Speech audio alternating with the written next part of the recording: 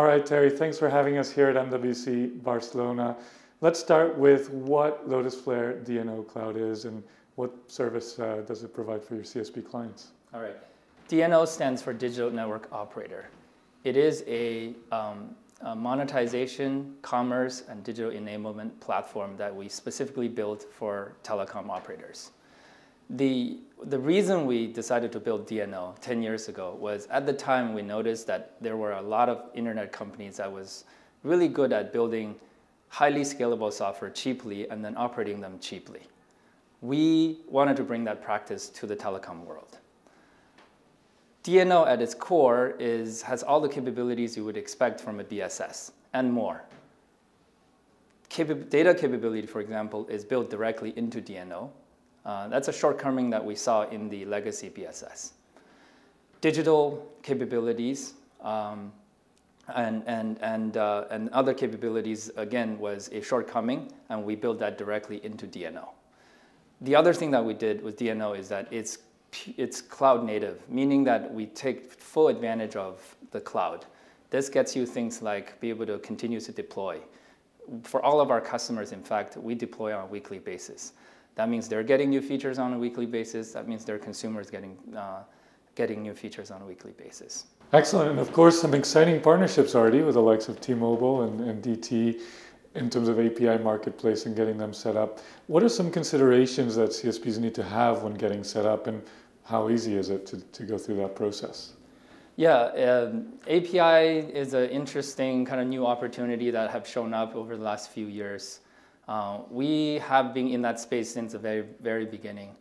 A lot of people think, hey, API is easy to monetize. I just need to get an API gateway in front of it, and I'm good. In fact, that's not true. There's a lot more you need in order to monetize APIs properly.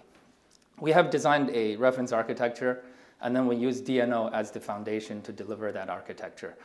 There's a few key pieces. One, we call it a translation layer.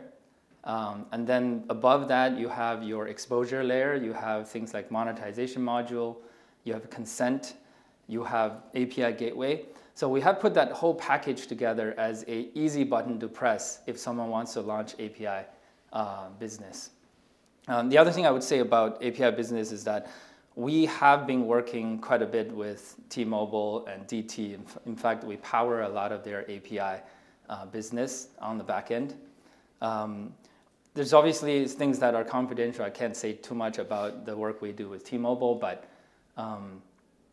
one thing I would say, the learning is that it's a very much evolving space. There's a lot of changes. So one of the things that T-Mobile really appreciates about us is our ability to be agile and to be able to deal with these changes. When new opportunities come in that space, we're able to help them capture it very, very quickly.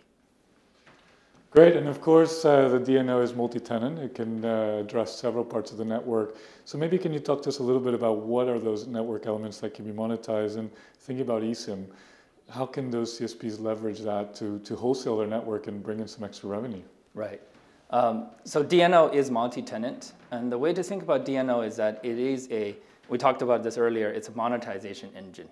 We can sit on top of any CSP assets. So that could be wireless, could be fixed broadband, could be third-party services that they bring in as part of partnerships. It could also be APIs or data that they're trying to monetize. Once we integrate on top of those assets, we allow them to launch different lines of business. And this could be a single instance of DNO, and that then you create tenants on top of that allows you to launch these different lines of business. Specifically about eSIM, I'll talk about, that's a more recent phenomenon that has happened. There's a few things that's happening in space.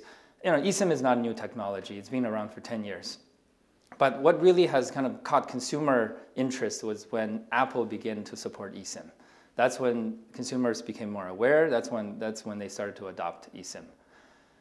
There is, over the last 3 years, there's a whole bunch of eSIM kind of consumer players that have come to the space to address the eSIM travel opportunity.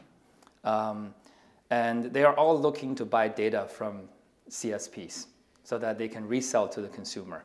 And it turns out that a lot of the existing wholesale platforms are not sufficient to be able to support these eSIM resellers.